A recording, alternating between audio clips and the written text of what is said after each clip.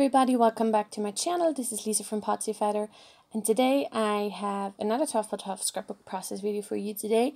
I'm using this background paper. Before I forget, this is sorry, this is from Nature's Spirit scrap berries, and I am using those what are they, like flowers, a cut file from Paige Evans, and it's a layering cut file. I lost some of those for a while. So anyways, so I cut those from 4 different cardstocks, 1 pink, 2 shades of purple, or actually it's 1 pink, 1 magenta, 1 purple, and 1 red.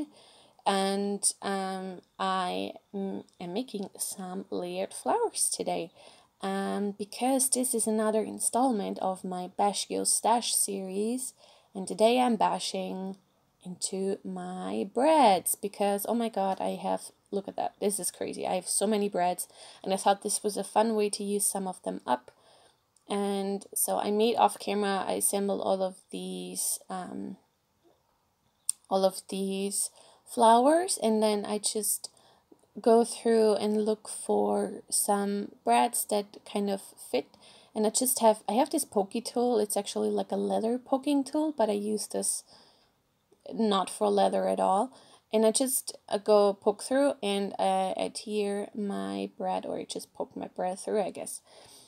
And yeah, I got rid of quite a few breads, but I think I need to kind of destash those even more because ain't nobody need that many breads. But anyways, I'm scrapping those 2 pictures of me that I took. I don't know why. I'm pretty sure there was a reason at that moment. I don't remember at this point. Let me think.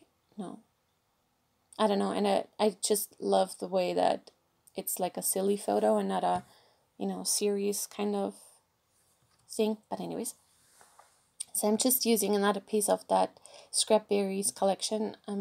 I really went through my stash and I found this Nature Spirit pack, and I really like it. And so that's why I used a bit here.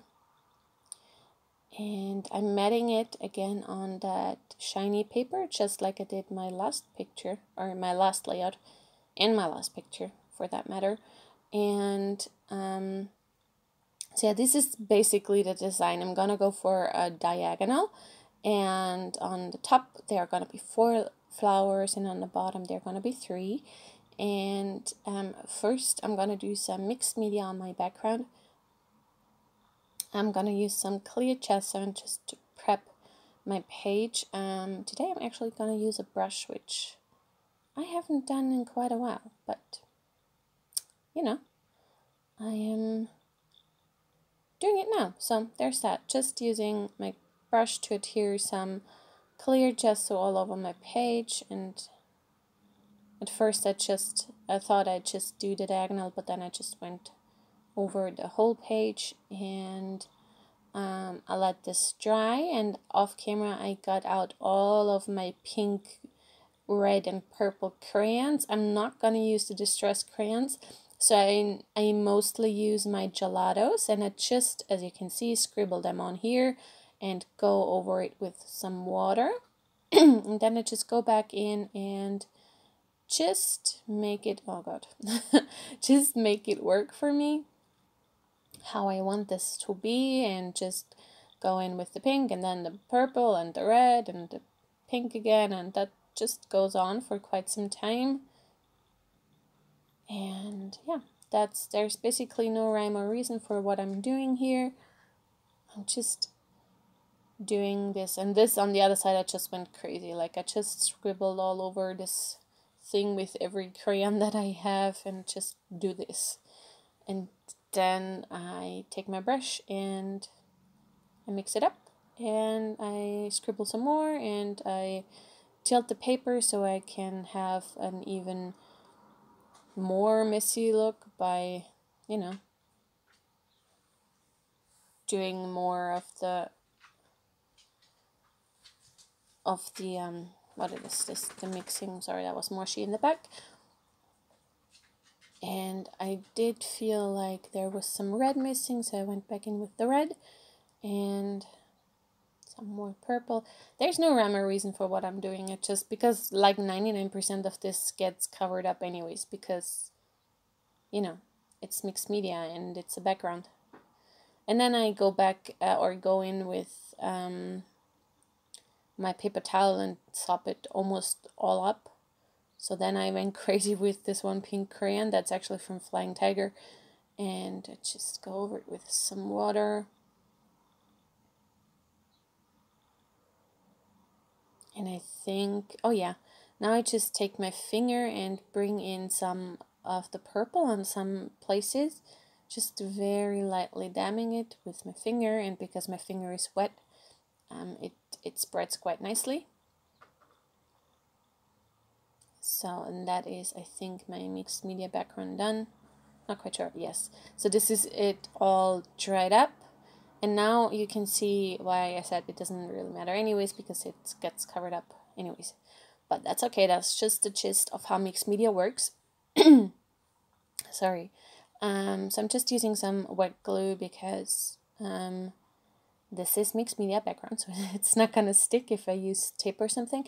And I decided not to pop up the photos because the flowers are super dimensional, and I didn't want too much bulk on my layout, and I just used a tiny dab of glue on the back of my flower to adhere it down. And I'm doing the same thing on top of my photos, just adhering down those flowers. And I quickly realized that I have very little space up there for 4 flowers, and I didn't want to keep one of the flowers because I just knew that I wouldn't use it. So, sorry. So I just, adhere it as well. And I just let some of the flowers overhang. And then I was like, I have this is the Stay Magical collection, I think, from Dear Lizzie, and I haven't even cut it open. So I just used this Good Times Ahead to be a little, positive, blah blah kind of layout. And I used 2 stars and 1 asterisk around my title. And this is the Wild Child, the Girl collection from Pink Paisley. And I just go through it. Sorry. Excuse me. I go through it and I pick out everything that is kind of pink, purple, or red. And I just adhere it, like all the small stickers, that is. And I just, well, the cool cat is kind of quite big, but, And I just nestle them in between the different flowers and petals and stuff. And this, oh my god, is this Main Squeeze? I think this must be Main Squeeze. The Main Squeeze collection by Crepe Paper, which was last year's Valentine's collection. Oh my god, I feel this is quite recent, but it's actually not. But anyways, you can see me fuff around with those paper clips quite a bit.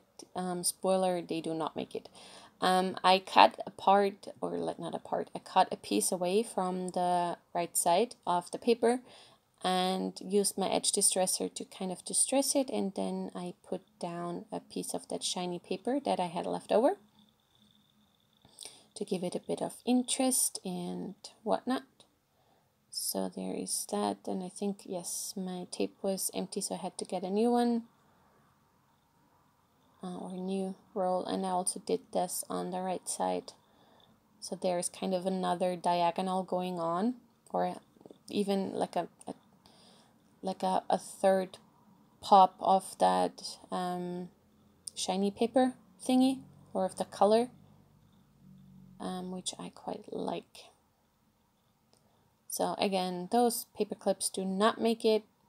I'm just fuffing around a bit with them because, I don't know, I kind of like them, although they're super bulky, and I almost left it down there, but I feel like it's too much because these are so gigantic. And like, see, I even leave it for a bit, and then I'm like, yeah, no,